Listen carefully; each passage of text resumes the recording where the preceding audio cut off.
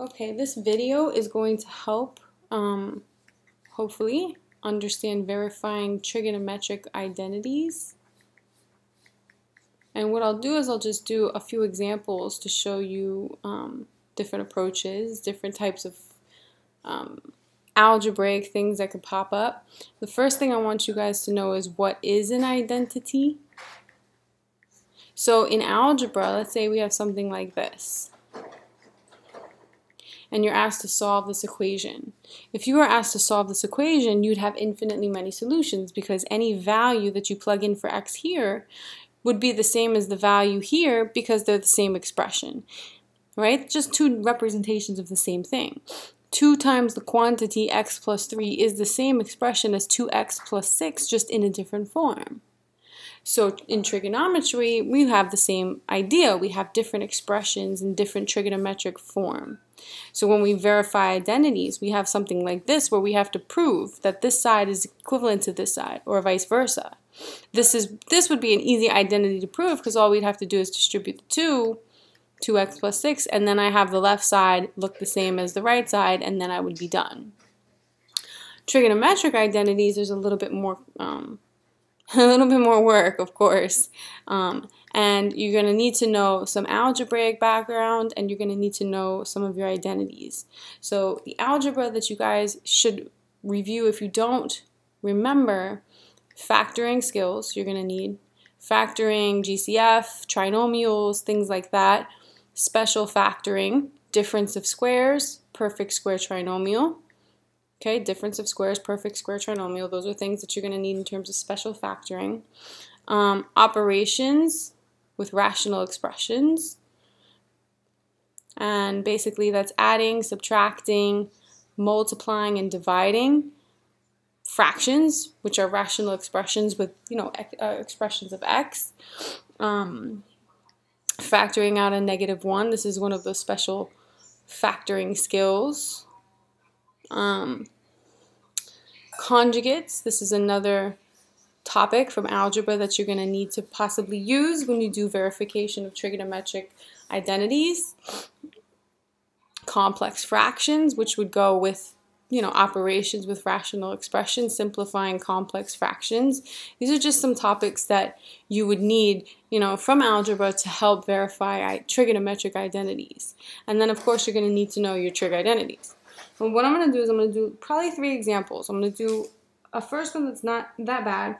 I'll gradually get more difficult. And then, of course, if I need to continue and do more examples after that, then I will. If you guys need more examples, I'll do another video.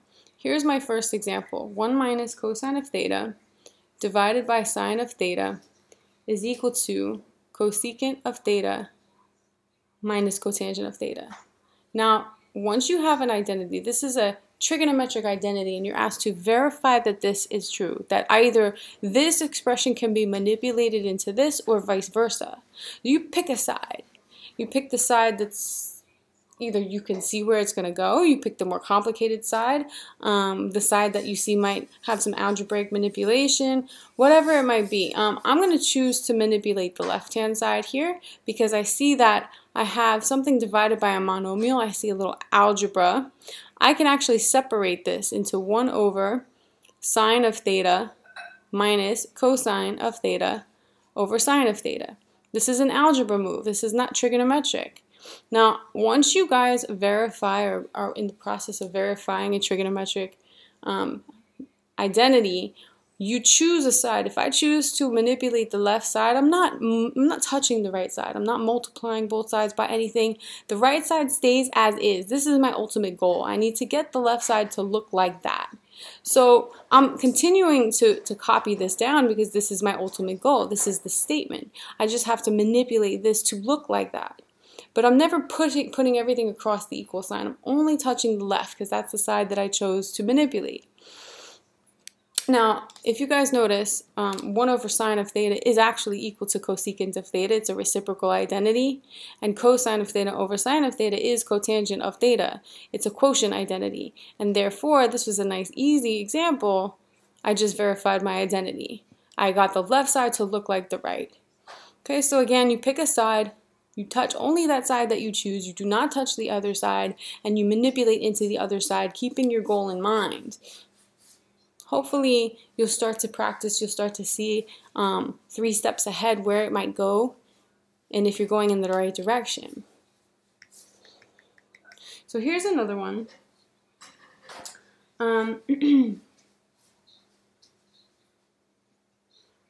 This is a nice one. I have secant of x minus tangent of x. The quantity squared should be equal to 1 minus sine of x over 1 plus sine of x. Now this is obviously more difficult than the one previously, which is the goal. We're going to gradually get more difficult. And the reason I want to do this one is, again, I'm going to choose the left-hand side because it might be easier to manipulate this into this one. There's a little bit more algebraic manipulation I can see. And another trick with identities is if I start with trigonometric expressions that are not sine or cosine, I'm going to convert to sine and cosine first, and then see if it can simplify after that. So because I see secant x over here, I'm going to change that to 1 over cosine. Oops, sorry. Cosine x, not cosine theta. Don't change your angle. Hold on 1 second. No. Okay. So secant of x is 1 over cosine of x, and tangent of x is sine of x over cosine of x. So let's see where this takes me. And I want that whole thing squared, and that's supposed to be equal to this. Okay, now my first step was to convert to sine and cosine, and then I'll see if there's any algebraic manipulation. And there is. If you look at the right-hand side, this is my goal. My goal is a single fraction, and right now I have 2 separate fractions on the left. So if I'm thinking ahead, my ultimate goal should be to bring these together. So they actually already have a common denominator for me. I don't even have to do that part. So I bring the top together and keep the bottom. And it's the quantity squared equal to 1 minus sine of x over 1 plus sine of x. Now I'm looking ahead, I'm thinking I'm going in the right direction. It's getting closer and closer to what I want it to look like, right? Keep my goal in mind. But here's the next thing. I have a cosine, and I want to convert it to sine somehow, because my goal only has sine in it. All right, so let's rewrite this. If I have a fraction to the 2nd power, I'm allowed to take the numerator and square that, and then take the denominator and square that. So this is where I am now, right? And cosine of x squared is cosine squared x, right? That's how we represent cosine squared. Now, hopefully you guys recognize this right here. This is a Pythagorean identity.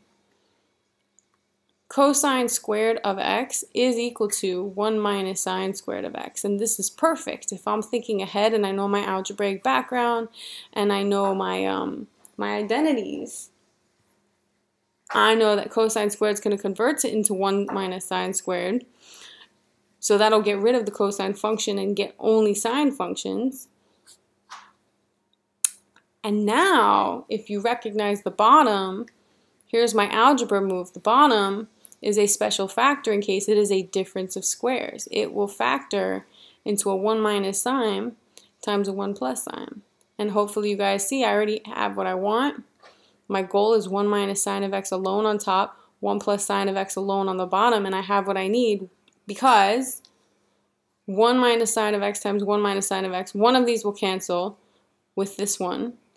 And one of them will stay on top, 1 minus sine of x over 1 plus sine of x, and therefore I just converted the left-hand side into the right-hand side, and I verified my identity. So I started with converting into sine and cosine first, and then I followed algebraic steps. This was a Pythagorean identity that popped up, a difference of squares that popped up, special kinds of algebraic moves, and then special trigonometric functions, trigonometric identities that you need to know. All right, here's another one. I have cosine of x over 1 plus sine of x plus 1 plus sine of x over cosine of x. I like this one, is equal to 2 secant of x. This is a good one. Again, I'm going to choose a side to manipulate, and hopefully you already noticed I'm probably going to choose the left-hand side again, because it's probably easier to convert that into the right-hand side than trying to go from 2 secant x into this. Now, they're already in terms of sine and cosine, so I'm not going to start the way that I did in the last case.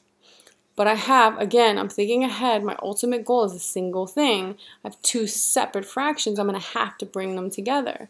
So I need a common denominator when I'm adding fractions. So my common denominator is the product of the 2. So this guy is going to need a cosine x on the top and on the bottom, and this one's going to need a 1 plus sine of x on the top and on the bottom.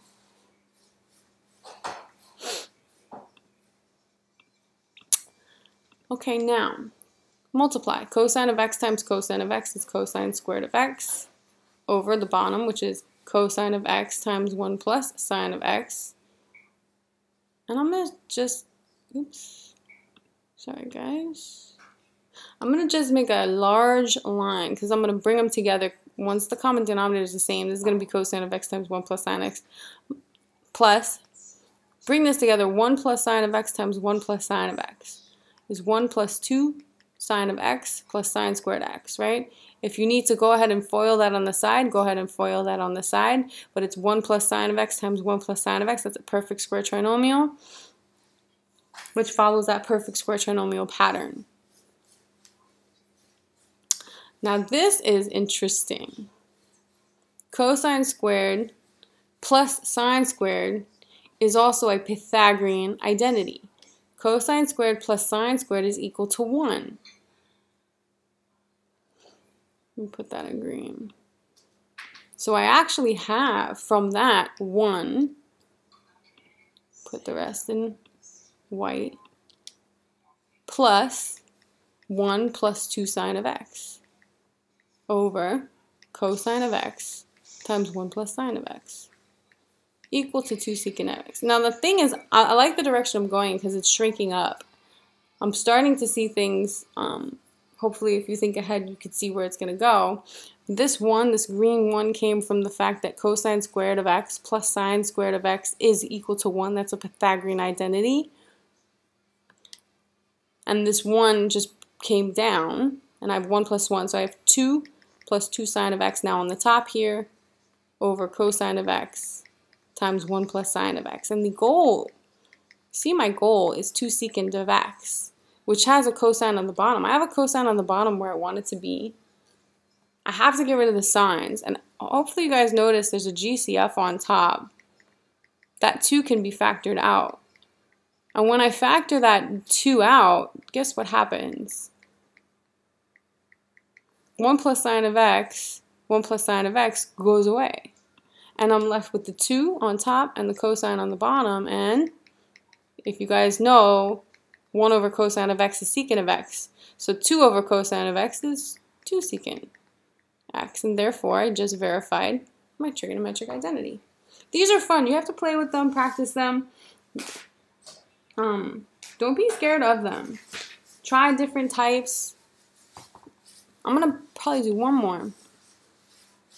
And then I'm going to stop, and then you guys can, if you have specific ones you want to do, you can put it in the comment box. This one I want to show for a reason I have. Sine of x. Let's do this one. Sorry, guys.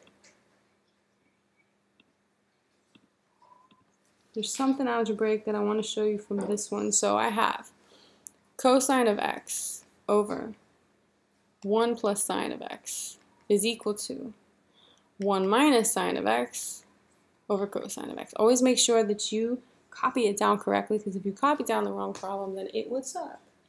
I've done that before, verifying a non-identity because I copied something wrong. Okay, notice that I have everything in terms of sine and cosine. So that step's not going to work. I also have a single fraction equal to a single fraction. There's not a lot of, algebra that spits out at me. There's no multiplication, no factoring kind of situation.